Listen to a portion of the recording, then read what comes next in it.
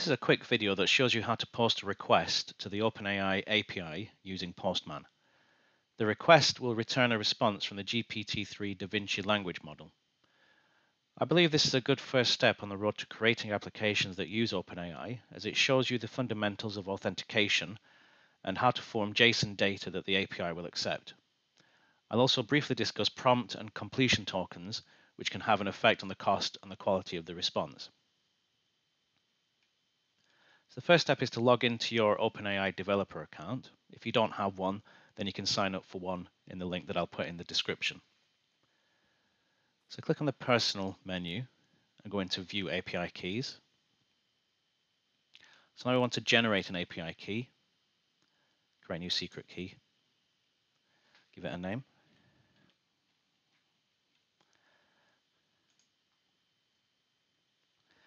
They won't show this key a second time, so you do need to copy and store it in a safe place. Just copy that. Now I want to open Postman. I want to create a post request. In authorization, the type needs to be bearer token. I'll paste in the token here.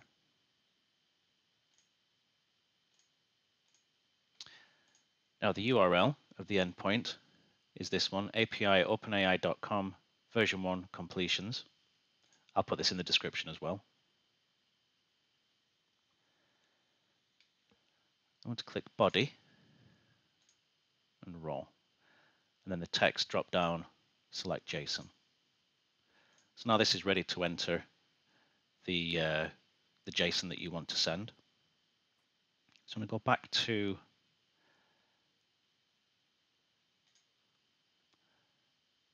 the developer portal. I'm going to click on Playground. This allows you to play around with prompts and various settings, so you can select the mode, the model, and different settings. I won't go into any of these now. I'll just set them as the default. And all I'll do is just type in a prompt, a question.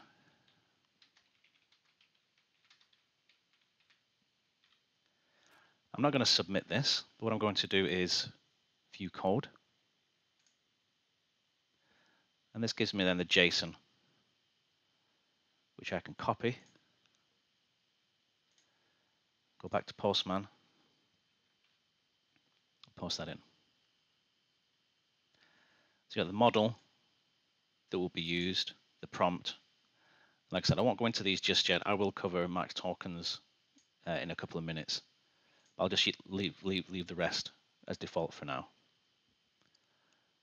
So let's give this a try. I want to click send.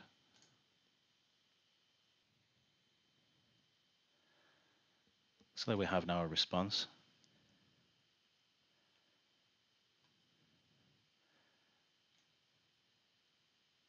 So this answers the question. John Lennon was an English singer, songwriter, and peace activist, and so on. So it's really simple and straightforward, very quick. Create the API key, create some JSON, send it in, and you'll get this response. So very, very straightforward to use. So in the response, you see there's some information relating to usage. These are prompt tokens, completion tokens. So the prompt tokens are the characters that form the question, and one token is roughly 4 characters. So the question, who was John Lennon, consists of 20 characters, which if you divide by 4 gets you 5 tokens. The completion tokens are the characters that form the answer, essentially. So the longer the answer, the more tokens that you use. So in this case, 137. But what is a token, and can you limit the number of tokens that are used? So a token is something that you pay for. If you go back to the OpenAI dashboard, manage account,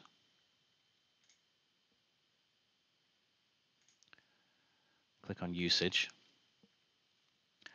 So far, the cumulative for this month, I've used 0.02 cents out of a limit of $20.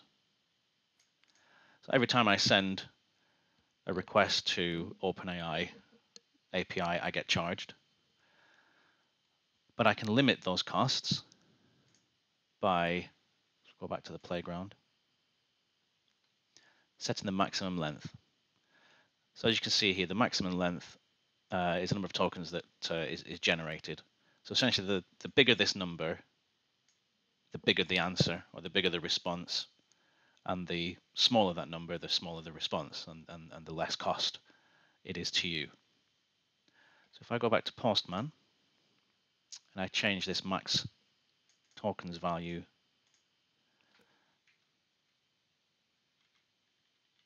to, let's say, 64. So nothing else has changed, just the max tokens. And just remember, let's take a copy of this. This is the response.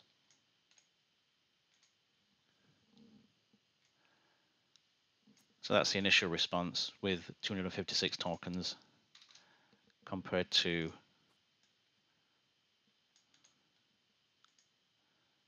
64 max tokens, which gives you a much shorter response.